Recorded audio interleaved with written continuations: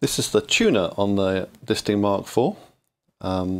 New algorithm for the mk4. Basically, it lets you feed in an audio signal, say from a VCO in this case, and tune it. Put it up a bit so we can hear it.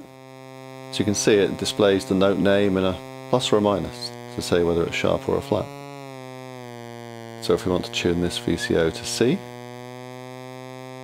we just do that until it's somewhere between flat and sharp, ideally about there.